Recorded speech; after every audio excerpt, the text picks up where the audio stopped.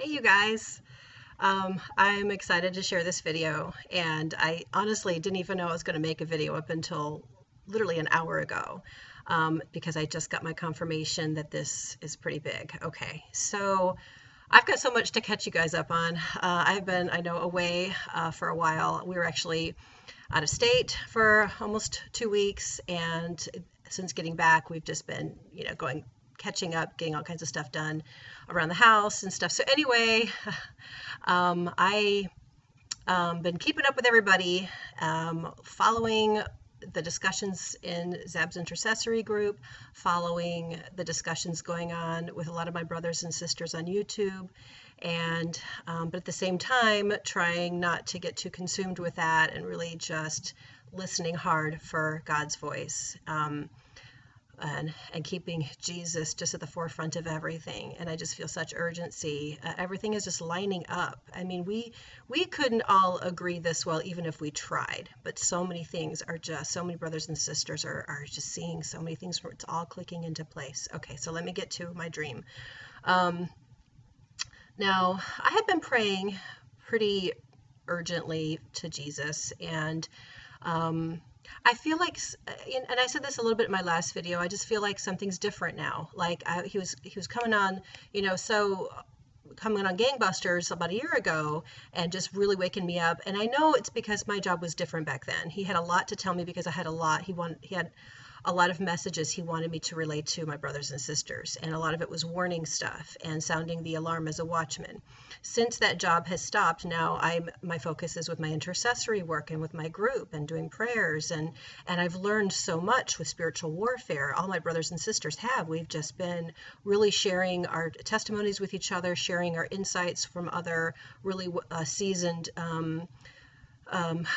people of God who really know this, who really know about spiritual warfare, and we've been really upping at the strength of our prayers. And anyway, so, but I can just tell that my dreams had changed, and so I just was wanting more from Jesus, but at the same time I was thinking, am I doing something wrong? And we go through this a lot, and I know I've, mentioned that in another video, and we can't help but think that sometimes when we feel like we can't hear his voice quite so clearly. So I didn't realize my prayers had changed though until just last night, and I did my usual nighttime prayers before going to bed.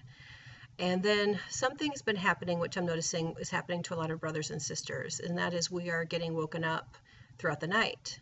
And I used to just, write it off as, okay, I'm just having, a weird night. I'm just waking up. And usually I'll fall right back to sleep. But it was just really odd because I'm noticing it's almost always happening between 2 and 3 o'clock, and then again after 4 o'clock or 5 o'clock. And I'm realizing these go by the third and fourth watches. There's the first, second, third, and fourth, as is in biblical times. That's how they kind of mark their days.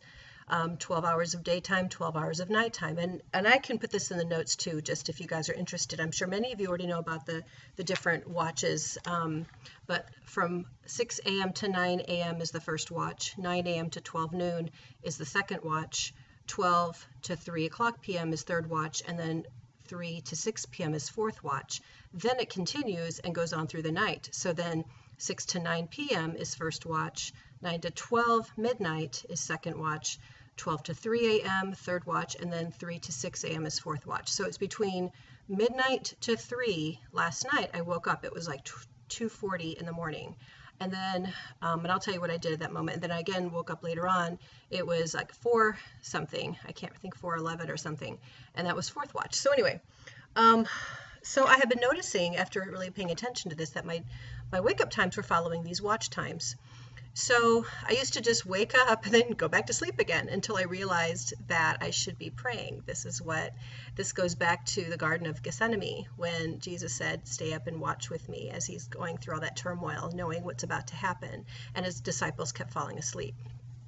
And we notice how, we know how important that was. And the Bible has just been coming alive to me so much more recently than ever before. I'm seeing so many parallels from like the book of Esther and how that's relevant now, and also the book of Ruth and how that is relevant now with the bride, all that stuff. And I'm like, oh my gosh, there's so much going on here. So anyway, so I wake up the first time And I wrote all this in my journal this morning because I wasn't sure yet if I needed to make a video because I was still trying to understand the dream. Okay, so I wrote down, I woke up at 2 a.m. It was a little after 2. I couldn't remember exactly. I think it was like 2:40, I think. And I wrote down that these are the third and fourth watches that I woke up. And so when I woke up, I went into my prayer closet to pray. But this prayer time was different. And I don't know what it was that suddenly made me change the way I prayed. But I used to pray this way where I would just talk to Jesus. Just like, hey, and talking like a friend. I'd be driving my car or in the closet just talking. And then over time, somehow I got really, really serious. That kind of fell away, and part of it felt like I need to be more reverent to Jesus. I need to be more fearful with fear and trembling to my Lord God. And I would imagine him just huge as a mountain and just, and I got a little more fearful with my prayers, a little bit more urgent, a little bit more scared or and I was never frightened of God, but I just felt like I need to be very respectful and all this stuff. And so I think I lost something. Well, somehow something changed last night. When I went to bed, I had a dream, but I can't remember it. But I woke up out of the dream and I said, I need to go pray. It's 2:40 in the morning. It's the third watch. I just feel like I should get up and pray. So I went into the closet and I just started talking to Jesus. And I felt him like right there. It was the weirdest thing. It was like that fear just fell away. And I felt like a child again. And I realized this is what he means when he says, be as a young child. Just talk to me. And let me tell you what I wrote in my journal. I just began talking to Jesus in a regular way, and it was the way I used to talk to him before I felt I should pray with more reverence and fear. Last night I prayed as a child would pray. I began to talk about what I was going to do when I finally got to see him face to face. When he catches us up, and I just was enjoying a conversation with Jesus. And I said, the first thing I want to do was hug your neck. I was telling Jesus, I'm going to hug you. And as they say in the South, I'm going to hug your neck. And then the next thing, I said, Jesus, I'm just going to take you by the face and look at those eyes once and for all. What color eyes do you have? Because everybody argues about that. They've seen them with brown eyes. They've seen them with blue eyes, multicolored eyes. And I was just joking. I'm like, once and for all, I'm going to find out what color eyes you have. And it's so funny because the atmosphere in my prayer closet was really funny. I swear I could feel his humor. Like he was really enjoying this. And then I kind of felt like, I know one thing I'd really like to do, Jesus. You washed your disciples' feet, but nobody washed yours. Just in honor of you, I'd like to wash your feet. And I just wanted to just show my love and just the joy I would feel in being a servant to Jesus. And I just felt such delight. Like he was just really taking such delight in this conversation, just me being me and me being honest. And I realized it's one thing to show, when you pray with reverence and you show that respect and you show that belief in faith, but talking to him also just as a person, it shows that you're letting him into your heart, that you also look to him as a friend, as a confidant, that you can just open up and you feel him. I felt him so strongly. And this was after 2 a.m. and I'm just talking away to Jesus. And then I'm kind of joking. I don't know. I just felt so lighthearted and excited. And I just kind of felt like he's so close. I could just feel it. And I said, oh, and I hear you have a horse. And he knows my heart, and he knows I love horses. And I used to horseback ride, and I had a horse as a child. And I've always meant to, one day I'm going to get my horse, and I've never been able to. But, life happens. And but I hear you have a horse, and I want to go horseback riding with you in heaven. And so I could just feel so much happiness around me, and I realized how much I realized he was really enjoying this talk, and I could just feel it. You guys, I know it's hard to explain, but I just felt it, and for the first time, I didn't have any worry coming to him in my prayer closet. I just came to talk and spend time with him, and I wrote down it. I think that way of talking to him just more deeply describes our relationship. He already knows I fear and respect him, but when I pray and talk to him as a friend, it also shows I love and trust him. And I said that before. And so interestingly, I felt it's hard for me to hear his voice. I'm not one of those people who could just hear, like I said, I'm not really a prophet. I couldn't really hear him talk to me, but I could hear his response. And he said, ask me anything, I'll give it to you. Oh my gosh. I felt it. I just felt that. And I said, take me home. That's all I asked. Just take us home. Just take us home. And I know he knew my heart. He knew I was going to say that. And of course, he knew that was my answer. But this is what I heard him say. He said, I need to show you something first. And at that moment, I knew he was going to give me a dream. Maybe it's my last dream. I don't know, guys. I'm not calling any dates here. I'm wiser than to do that. But at the same time, there's so much going on. I'm about to tell you about that in a second. Okay, so I just felt like he's got more to show me, and there's more I need to witness before we get caught up. Okay. So I felt he was going to send me a dream, and I knew it would be a special dream about him because it's been so long and I wanted a dream with him. It's just been so hard. I get symbols. I do get answers to questions and things I've been pursuing, questions on my heart. But as I said in my previous video, when you've been in the presence of Jesus in a dream, you never forget it. And you just forever after you crave that feeling.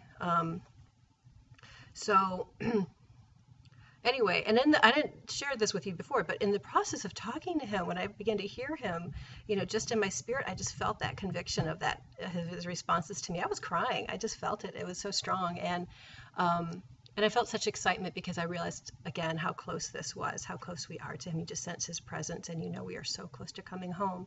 And it just overwhelmed me. So anyway, I got my tears out and all that, and I went back to bed. Okay, so then at 4:20, I wrote down here, 4:20, I woke up, and this time I went into the family room, and I just felt, okay, this is fourth watch. Let me go up, and I'm going to spend some time with Jesus. So I went out, and I went into the family room this time, and I just looked out the window. I find myself always looking at the sky, whether it's daytime, nighttime, watch. Lift your heads and look for me, as he says in the Bible, watch. And I find I'm always watching for him.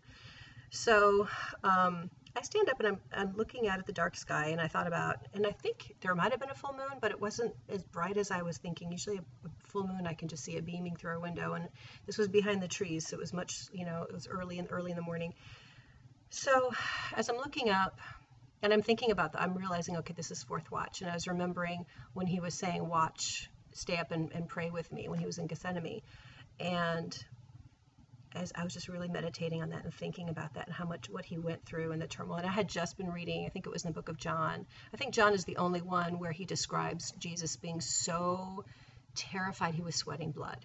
And I think John was the only one who noted that. And just the terror, knowing without a shadow of a doubt that that's about to happen to you, and praying and calling out to your Father. And I was just really thinking about that, and just thinking about what he was going through all alone, praying and just asking somebody, just pray with me, be with me, just watch with me. And I just found myself saying, I'm so sorry, Lord, that nobody had been with you. Nobody stood with you during that time in the garden. And I said, Jesus, I would have stayed awake for you. And then I thought that, and then I quickly humbled myself, and I realized that I might have been weak too. His disciples, I'm sure they struggled to stay awake for him. They had loved him too. And I said, I would have tried to stay awake for you, Lord. I would have tried. I would have done everything I could have to really have tried to stay awake for you, and to pray with you, and just to be with you at that time. And then he reminded me, it's the fourth watch. You already are. You're with me right now. And I realized, oh my gosh, he's right. Oh my gosh, I'm with him right now. I'm with him, and I'm watching, and I'm being with him. And I'm realizing now why this is so important. It shows the true faith in watching for him. And I'm not saying, you're not good enough if you're not getting up in the middle of the night to do this. And I didn't for a long time. I mean, sometimes I don't. And other times I just felt like last night I felt really called to do it. And I'm noticing more and more of my brothers and sisters, we keep talking about this. More and more people are bringing this up, going, I'm getting woken up. And I feel really called to get up and pray. So anyway, okay, so I felt like I went on ahead and talked about that. So I got back to bed, and as I got back into bed, I realized I still haven't had my dream yet. He told me, I'm going to show you something. So I'm trusting. I'm waiting for my dream. It's 4:20 or a little after by then when I got back to bed. So I'm waiting for my dream. So I woke up this morning and I had a dream. Okay, so here's my dream. I wrote it down, but I probably can do it better by memory. Okay, so all I remember, and I had some different dreams, but this is, and if I remember it, then I know he wants me to remember it for a reason. If there's stuff I can't recall, there's a reason I can't recall it. But this is what I clearly remember was, feels like I'm in a very long, huge room, okay? I don't know if it was inside a building. I can't even be sure if I was in a building. But I just saw a huge group of people all like in a long, long row. I mean, not even a row, just like huge, long people. But in this kind of, I guess, it's just a huge row of people, okay? But it was big masses of people. Here is this lion. And I see him coming from one end, and he's starting from the very tip of this group of people, and he starts running, and he is charging through this group of people, just going breakneck speed in a straight, perfect line. Now the people, I'm listening, and I'm like up in the air observing this. I'm just meant to watch this. I'm hearing in the thoughts of the people are hearing them speak. I'm not sure if they're talking or thinking, but they were saying, oh, it's just a lion. It's just like a lion like you'd see in the zoo, okay? They were just completely disregarding this lion. And yet they'd kind of come almost like to stop him, like they were starting to get in his way, but he blasted past them so fast they kind of went, oh, and they looked at him in amazement as he ran by. Then as he's going further down the road, there's another group, and the next group of people go, oh, it's just a lion. It's just a lion like you'd see in a circus or something, just one of those, broken down kind of lions that have been not really tamed, but, controlled in a cage. And they were kind of moving toward him like, we're going to thwart him. But he blasted right past them. And they kind of went, oh, and again, they looked on in amazement, like they didn't really truly see him until he went right past them. Okay, so I'm also noticing other lions in this group watching this one lion. And there's this one really enormous lion, and he was fierce and angry when he saw this one lion just going straight down the row. And I could tell he jumped to get into this lion's way, and the lion went right past him. So this lion is going like this. You can see, just going all the way down there. And there's groups of people all around him. He's just working his way straight line. So I'm just checking my notes here. Okay, so he's charging down this long straight path, and he just kept blasting past people, and they kind of disregarded him until he blasted past them, and they'd look on him in amazement. And again, I don't know what the symbolism of these other lions were, but I know that Satan is also, we know, okay, the main lion I knew was Jesus, because he's the lion from the tribe of Judah, as it says in the Bible. We also know Satan is described as a lion pacing back and forth, roaring, like a roaring lion looking who he's going to devour. So we've seen references to different kinds of lions, okay? And I saw this one lion blazing past. People were just kind of discounting him until he blew past them, and then they were woken up. Whereas this other evil lion was in among the people and thinking the thoughts of the people, or they were thinking the thoughts of that sinister lion who wanted to thwart this main lion going down the center, and he couldn't. Okay. Just as he got through the last of the people at the end of the line, he'd gone all the way through and he was coming to the very end. I knew there was no stopping him, and I woke up. And just as he had completed that circuit, he was charging out of the group, and he had gotten to the end. Okay. And I woke up and I thought, okay, wow, lion, that's Jesus. I know it's Jesus. And I just felt it was so strong, and I felt excited. Like I knew I had an understanding of something big, but I didn't exactly know what this meant yet. So, okay, so it's early in the morning. Well, it's probably about 6:30 when I got up, 6 or 7 o'clock in the morning. So I'm going out, and as we're getting ready in the morning, I'm praying on this and thinking about it. And my little girls are watching a little cartoon that we look up on, we kind of go on the internet sometimes to find these videos, and other times we have some saved on our DVR, called Little Bear. It's one of the few cartoons I like my girls to watch. I mean, they want to watch a cartoon, and they both love this cartoon. It's such a sweet cartoon. They don't make them like this anymore, where it's just all about family. It's so wholesome. It's just beautiful, a sweet little cartoon. So we're watching this one episode I don't remember ever really seeing before. They're watching it on the iPad. My husband had found it for them. And as I walk past them, I look over their shoulder, and there is Little Bear riding on the back of a lion, just like my dream. And it was the astrological Leo, the lion in the stars. And I stopped. I thought, Lord, is that my confirmation? That's so weird. Of all the Little Bear ones I've seen hundreds of times because I watch them all the time, I don't remember seeing that. And I even I recorded it on my phone so I could show you guys just where this particular It was interesting because when I rewatched it, Father Bear was talking to Little Bear about the significance of the North Star. And this is all going to make sense in just a minute when I show you another video about what's going on right now with Leo the Lion. But at first I wasn't sure if I should pay attention because I'm really, really wary of anything astrological. Back in my New Age days, I know that that's a slippery slope, and I burned all my astrology books a long time ago.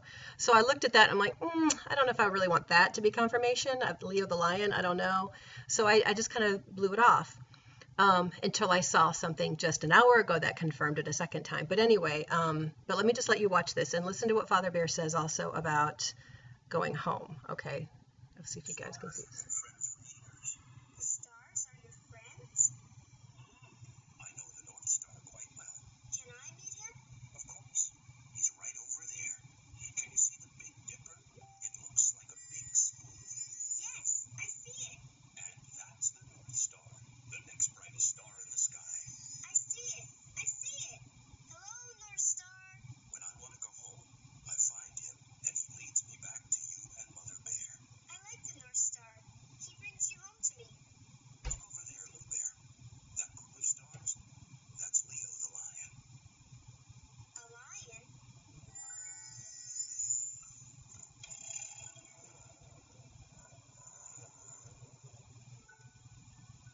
I saw him. I saw the lion. Father Bear, did you see that? That was a shooting star.